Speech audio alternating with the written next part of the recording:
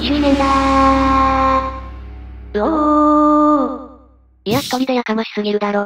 ということで動画投稿2周年で投稿本数100本目。急に落ち着くな二重人格かよ。まあ正確には限定公開動画などはカウントされないしゆっくり実況以外のことも投稿したから、ゆっくり実況を YouTube に100本投稿したってわけじゃないけどね。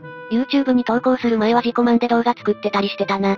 それらを含めると100超えてるかもしれないけど、2年間も続けて100まで作り続けたんだなぁと思います。始めた時も今も趣味の活動で、数ヶ月で辞める予定だったけど続けているのは見てくれる人がいるからです。本当にありがとうございます。それでは質問を返していくよ。好きな段家具ファンタジアロストの譜面教えてください。A ハードまでですがセクテッドですね。難易度24ですがめちゃくちゃ楽しい譜面でフルコンできました。他の24フルコンできていないのにフルコンできたんだな。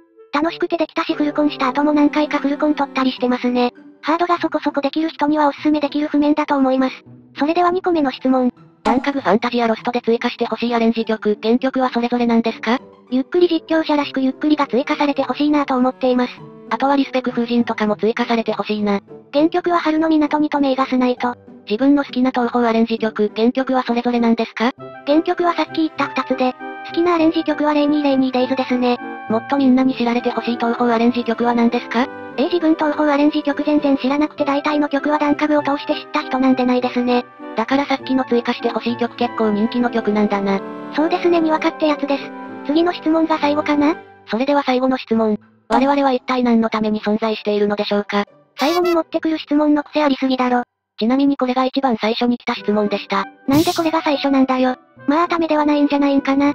自分がやりたいように生きる、存在するのが大事で例えば幸せのため存在するとかではないかと。ためとかに縛られず生きるのが大事ってことだね。それはそうと2周年を迎えて何か思ったことありますか？数ヶ月空いた期間もあって実感はあまりないですけど、こんな長く動画投稿するとは2年前は思っていなかったです。ということで今後もちまちま動画投稿するのでよろしくお願いします。では今回はここら辺で。今後ともよろしくな。ではご視聴ありがとうございました。